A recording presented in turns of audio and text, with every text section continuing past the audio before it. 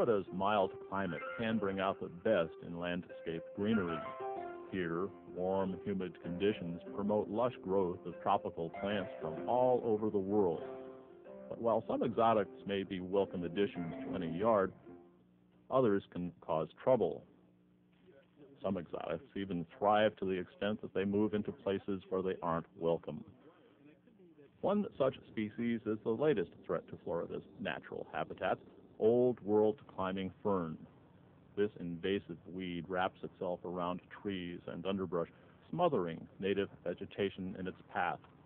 But there's a way to keep Florida's native plants from being threatened with extinction by Old World Climbing Fern, a method that calls upon anyone caring for lawns to search and destroy, to search for and destroy Old World Climbing Fern.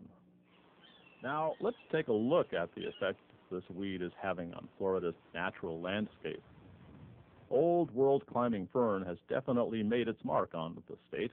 Currently, the fern covers more than 100,000 acres throughout South and Central Florida. The hardest hit regions are protected natural areas, including Everglades National Park, Waxahachie National Wildlife Refuge, and Corkscrew Swamp Sanctuary. A lot of these invasive plants, when at first sight, they look good. Many of them are pretty. We brought them in because they're pretty. But then when we start to look at them closer, we start to realize the damage that they're causing to our native habitats. It's green. It looks like it should be there, and so most people don't understand it. I think the media has done a good job of running this issue, but in general, people don't understand the seriousness of the threat, and it's really one of the worst forms of pollution in that it continues to spread on its own. And you can stop a smokestack from spewing smoke, but you can't stop an exotic plant from growing. Park managers are especially concerned about Old World Climbing Fern because it's hard to keep it from reproducing. Like all ferns, it spreads by releasing tiny spores, which are often carried by the wind and travel long distances into the state's remote natural areas. But efforts are underway to stop the invasion of this fern. The Florida Exotic Pest Plant Council, with the help of local, state, and federal agencies, is developing a statewide management plan.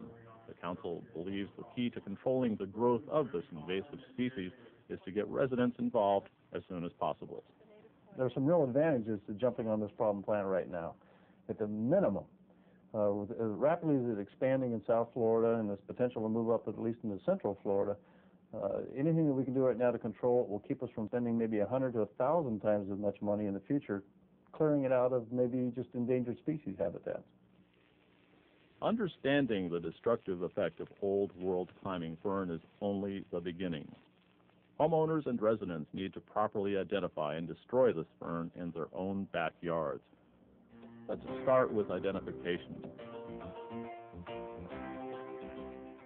Although this plant is called a fern, it actually grows much like a vine. It climbs over the ground or high into trees. It has oblong leaflets and a wiry stem. If you turn the leaves over, some of them have a row of spores along the back.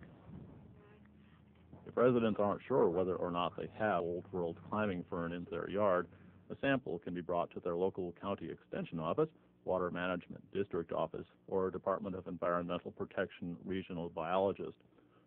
Homeowners need to be careful to transport samples in a sealed bag to keep from spreading spores.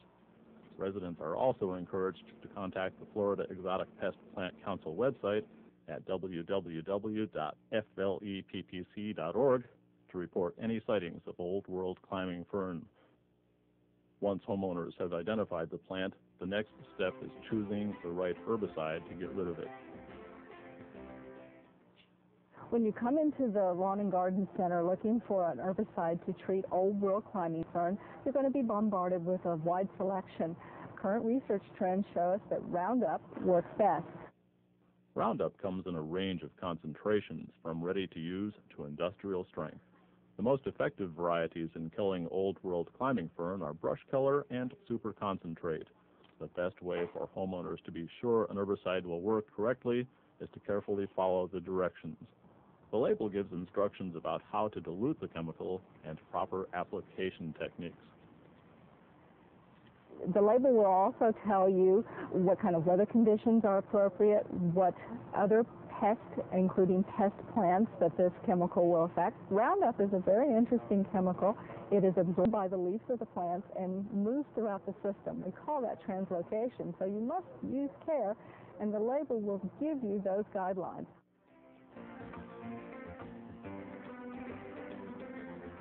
In most cases, the herbicide should be applied directly to the bush or foliage that has been overgrown with Old World Climbing Fern.